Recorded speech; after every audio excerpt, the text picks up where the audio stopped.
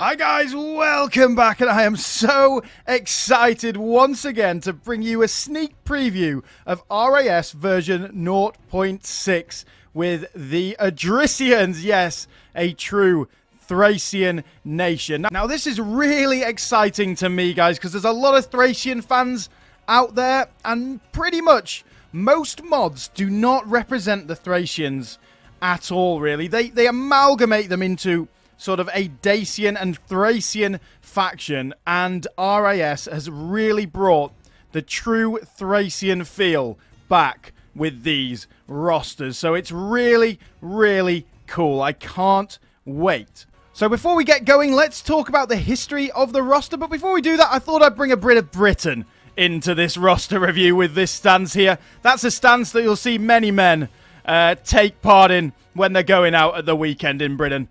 You want sham. You want sham. But anyway, let's talk about the history of this glorious Thracian roster. The Odrysian kingdom was once a predominant power in Thrace, having most of the other Thracians under its sway in the late 5th and early 4th century BC.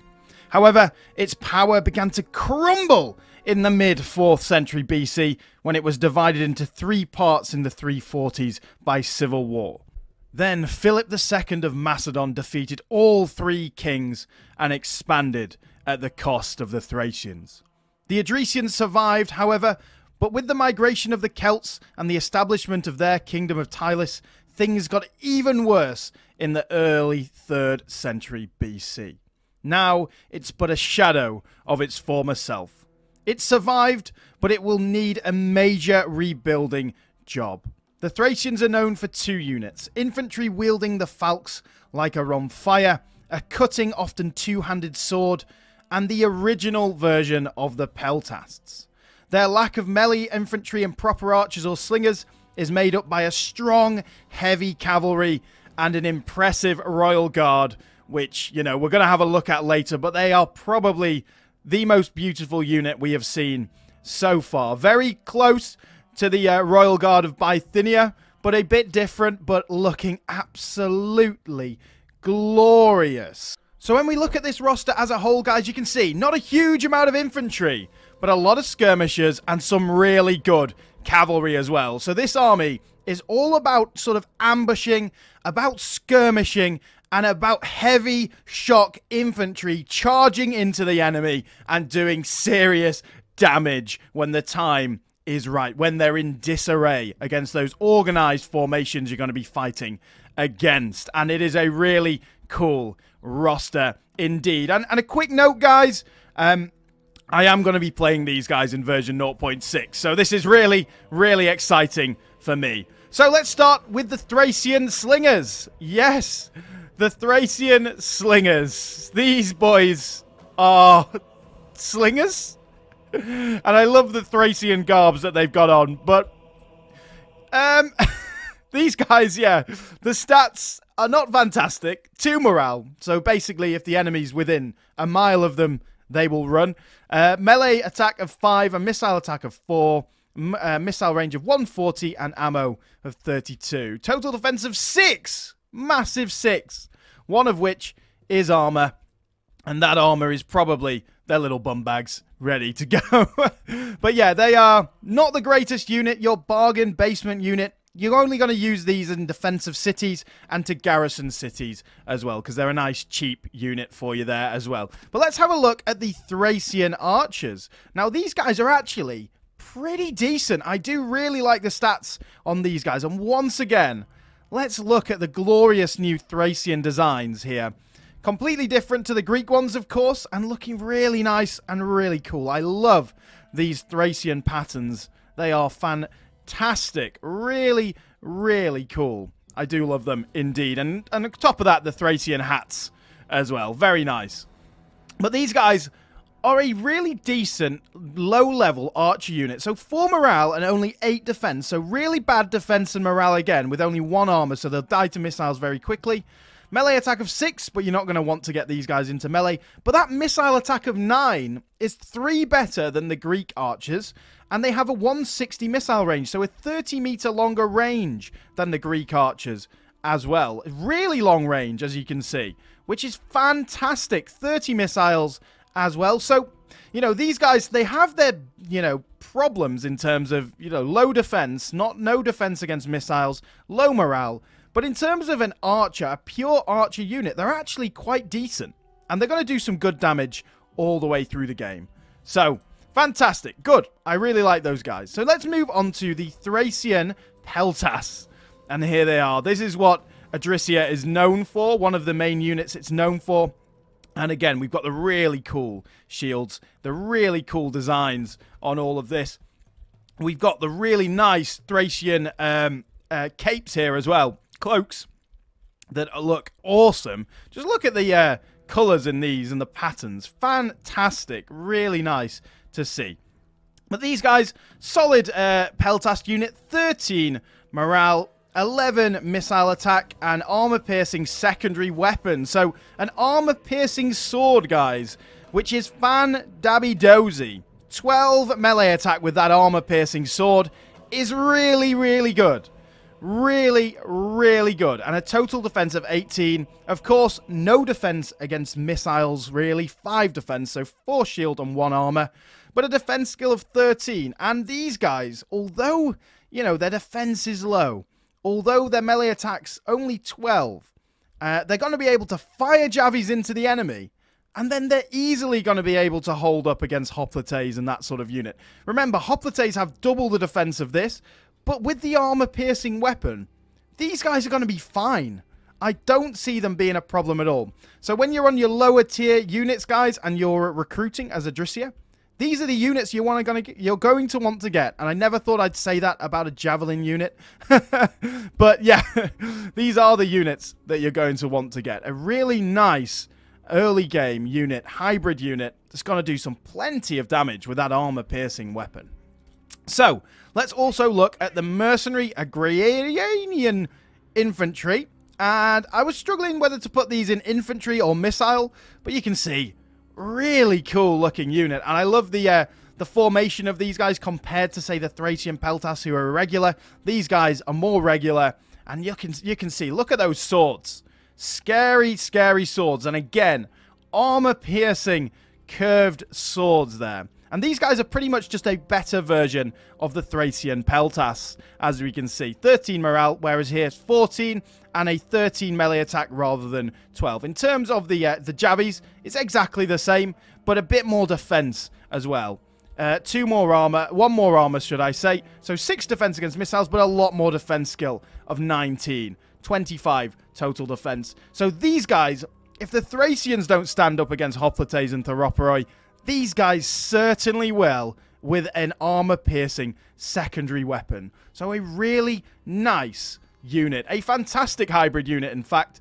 And this is what you're going to see throughout this roster. The armor-piercing of the Thracians is fantastic. And we don't really see that through many of the other rosters. I don't think many of the Greek factions have any armor-piercing units. Whereas the Thracians, although they might not have as many different units, have got some really strong ones in certain situations. So, really nice unit. I love that one. So let's move on to the infantry. And we've got 2 units of our infantry here. We've got the Thracian Romphoroi. Here's our old mate again, Yuan Sham. Here he is. Fantastic. Looking absolutely glorious. Really cool. And you can tell they're not heavily armored, but that is represented in the stats here. 4 armor, 6 shield, so 10 defense against missiles, so not the greatest defense against missiles. So if they have one weakness, this unit, it is their defense against missiles, guys. So don't let them get javies thrown at them, because they will decide to fall very quickly. And again, if we go behind, look at the glorious shields, the glorious capes, and the plumage as well, and the helms going on there. I just love these capes. I love the designs, the Thracian designs, looking so nice indeed. But 28 defense, fantastic defense for a non-heavily armored unit. 13 morale, 16 melee attack, and 2 javies of 14 missile attack, and an armor-piercing sword as well, which is glorious, guys. It is glorious. They are going to be shredding through the enemy with 16 melee attack that's armor piercing. We saw them last time, didn't we? And they also frighten nearby enemy. Are they fast moving as well? No, not quite fast moving, but a charge of 14 is glorious as well for an infantry unit. A really nice light infantry shock unit. And because they're light infantry, they're going to move faster than some of the heavy infantry that you're going to be going up against, like phalangites, that sort of thing. So these guys are, in fact, a fantastic unit. Just look at the detail on these shields. If you can see that on my recording, like the textures on there. And like I say every time, the level of detail that has gone into these units is fantastic. Like, there doesn't need to be that detail. Who is ever going to zoom in that close apart from me?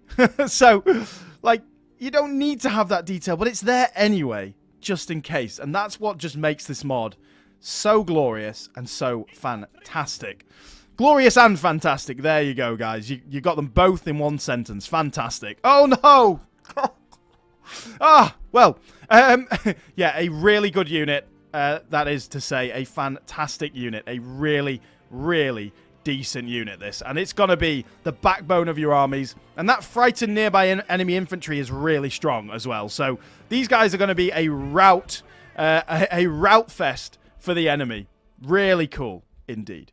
Right then, let's have a look at the coolest unit I think I've seen in the game so far. Here they are, the Odryssian Royal Warriors. And just look at them. And before we even go into the stats, there's a few things that we want to go over with the look of them that make them look so good. We've got the sword of King Seuthes III here as well. So a sword design that came from the history of King Seuthes over here. Very nice indeed. A scary looking sword. And again, looking at them, the glorious breastplates. And they also have these lovely, almost like torques. I don't know what the actual name is of these around their necks. A lot of them decorated with different designs, different gods. If we come right in, you can see different gods and animals right on there. We've got a wolf over here. Different ones. Sort of there's a few with Medusa on as well. Looking very cool indeed. Just look how glorious they look. Absolutely beautiful. And then on top of that, we have the greaves down here, decorated with the snake goddess of Thrace, which is pretty decent, pretty cool indeed over here, as you can see. Different gods and goddesses all on the greaves down here. If I deselect them there, looking absolutely fantastic. What a unit. We've got plumage in a plenty. We've got capage in a plenty as well. That doesn't even make sense, but you know what I mean anyway. We've got loads of plumage, loads of capage, and again, glorious shield work. This lovely detail on the neck of them, and again, some absolutely stunning helms to go with it. What a fantastic looking unit. Honestly, one of the most beautiful units in a mod filled with beautiful units. What a glorious, glorious unit. But let's talk about their stats. And as you can tell, they're pretty good. 20 morale, 44 defense, with a defense against missiles of 15 and 29 defense skill. Melee attack of 13 with a sword, so that is great. And a couple of javies with 16 melee attack to fire into the enemy. And again, a really decent charge of 13, which is just fantastic for an infantry unit. What a glorious, glorious unit. Really, really nice. And these are your heavy infantry options, your heavy infantry boyos in the army. Looking really cool indeed. These guys are going to stand up pretty much against anything. Maybe not charges from cavalry because they're not spearmen, but you don't really want to get them into charges from cavalry. The good thing about this roster, although you may notice there are no spearmen, you have some very, very strong cavalry. Cavalry strong enough to do some really big damage against enemy cavalry and good anti-cavalry options. So you got plenty of anti-cavalry in the cavalry. You don't need anti-cavalry infantry. But what a glorious, glorious infantry unit. Just look how good they are. Oh my days. What a unit. What a unit. But anyway, I'm going to stop waxing lyrical over those guys. And let's move on to your cavalry. And you have so many options in here. It's really quite glorious. We've got our shock cavalry here. Our Thracian light lancers. And these guys, fast moving, very good stamina, really, really good charge, and not bad stats at all. The only thing lacking is their defense. 15 defense, only 3 of which is armor. And again, we can see the Thracian design on these boys. Very cool. I love the saddles, if you can call them saddles. The different patterns on the saddles there. Very cool indeed. Just another bit of detail that marks these guys out as different units. Really nice. 13 morale, 11 melee attack, and an ult attack of 11, with a charge of 28. Now, that charge of 28 is fantastic. It's a really, really good charge. That is a really strong charge for such a light cavalry unit. These guys are the guys that you're going to want to charge into the enemy when the Romphoroi or the, your skirmishers have done a load of damage into a unit. These guys are the smash and grab unit, or the unit that's going to charge down routing enemies. These are a really nice shock cavalry unit. Very light, like we've said, but that means they're going to be very fast and maneuverable. Even a charge into enemy cavalry and then a dash out, they're going to be fast enough to get in and out. So they're going to do good damage against cavalry as well as infantry. Just don't leave them extended combat for long. But a really nice unit nonetheless. A good base level unit. And it's going to do you absolute wonders early game to have such a light, quick cavalry maneuverable unit. Because, the Greeks don't really get cavalry until they get to Zistophoroi, apart from the Prodromoi. And these guys will be able to keep pace with the Prodromoi. And they're very unlikely to start recruiting Zistophoroi early on. So you're going to have a cavalry advantage right from the start. And then let's have a look at our Odryssian skirmisher cavalry. And just look at these guys. I love the Thracian look, I'm not going to lie. I just come back from Rome, and in one of the museums, there was a huge statue of a Thracian warrior from, I think it was the 1st century BC or 2nd century BC. Still greatly intact, and it was stunning. And it's kind of, piqued my interest in this culture quite a bit. Very, very nice looking units. Very cool indeed. I just love the look. I love how unique the Thracians look compared to the Greeks. Obviously, it's a different culture, so they're going to look different. But I just love the unmistakable Thracianness of these guys. But let's talk about their stats then. 13 defense, 4 of which is armor, 9 defense skill, which is pretty similar to the light lancers, but a little bit less. A bit more armor, just less defense skill.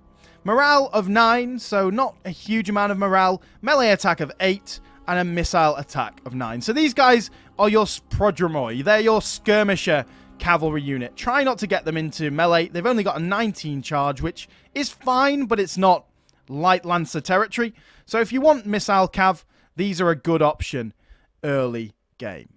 So let's move on to the mercenary Paeonian cavalry. Now, one thing to note, guys, they're going to have a slightly different horse when it comes out, not this armored horse. That armored horse is reserved for the general, so it's just going to have a slightly different horse. But apart from that, these guys look really cool, don't they?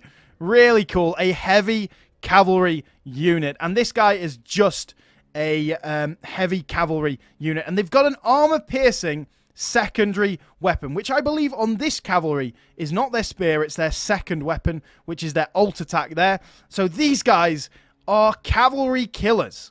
They are cavalry destroyers, should I say, with a 32 charge, a 15 defense skill, and 8 armor, total defense of 23, morale of 14, and a melee attack of 12 with either weapon. But with the armor piercing weapon, that is going to just destroy armored cavalry. So if you ever come up against cataphracts, use these guys if you can, or you go up against Zistophori, those sorts of units.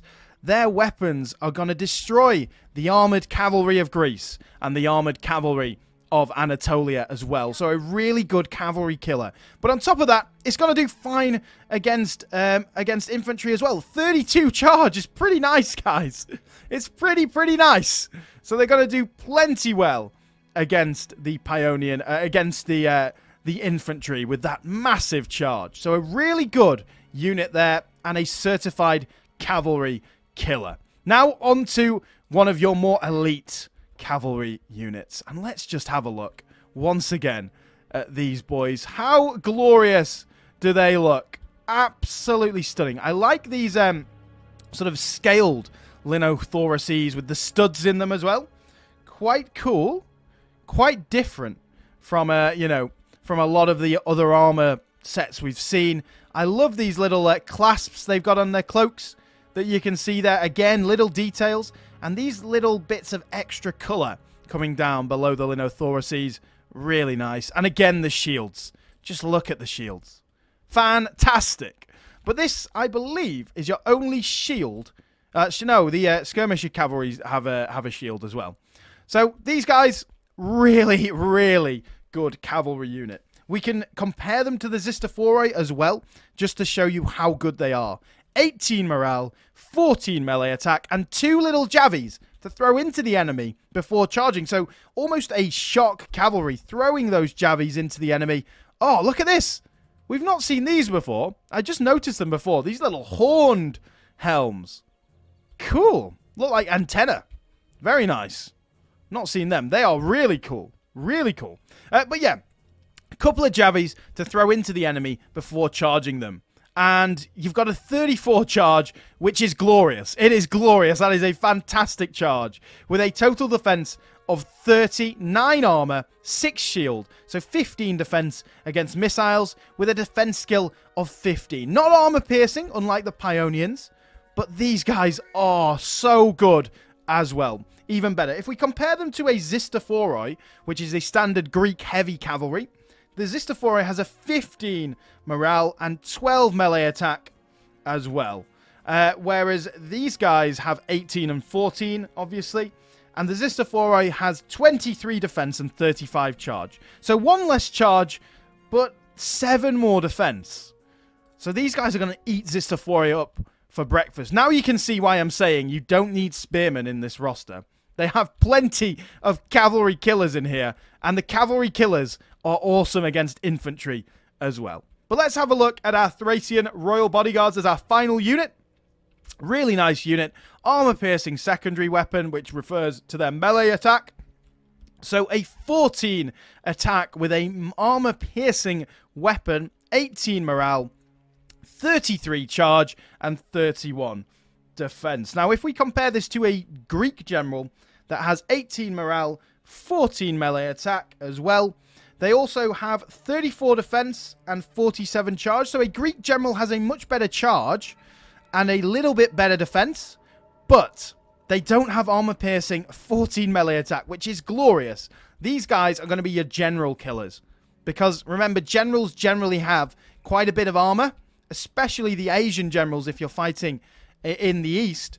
So, yes, you want these guys fighting other generals because although that Greek general's got a 3 more defense, they're going to cut through the armor. These guys are going to shred enemy generals.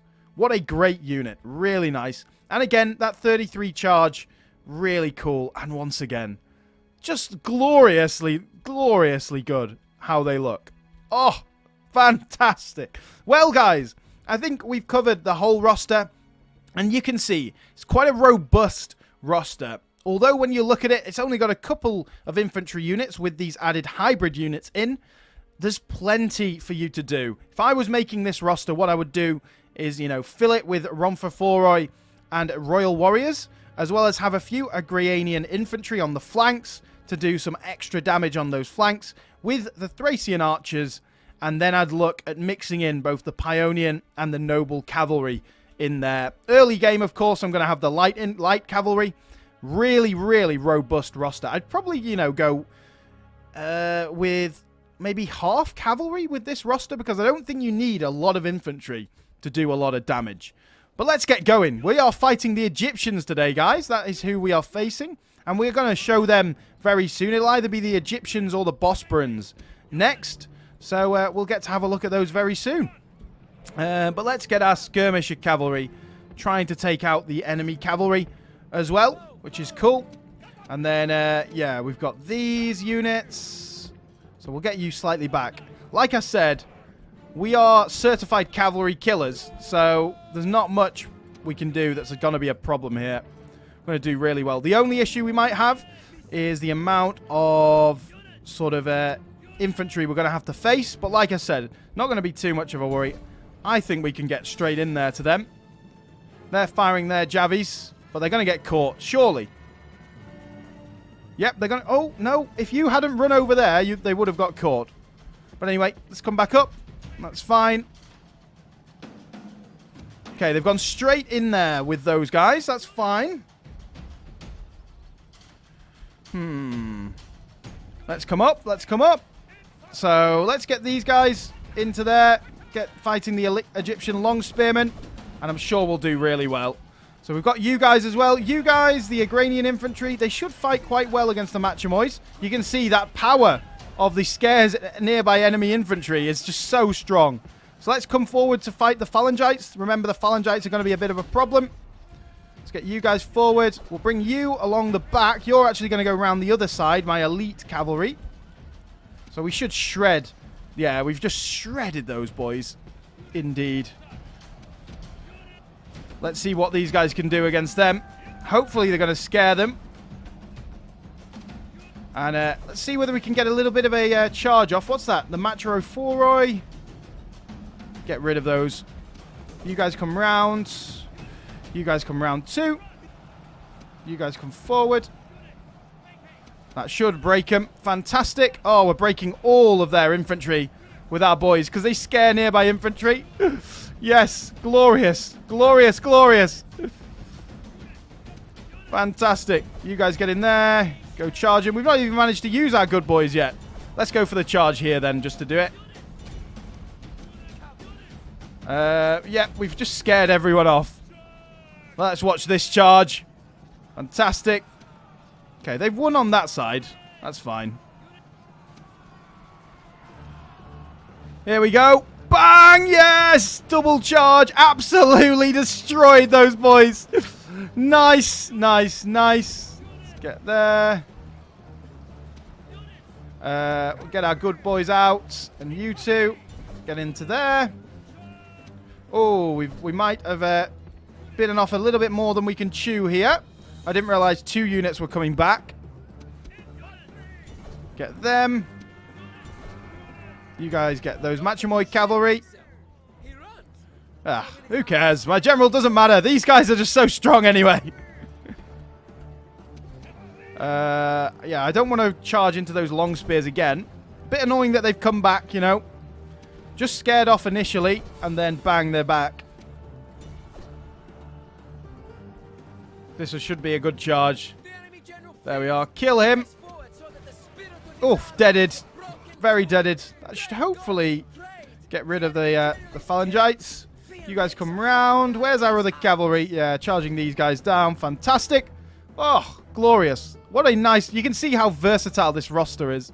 Why would you chase down my units there? That's just annoying. That just means the battle's going to last so much longer than it needs to.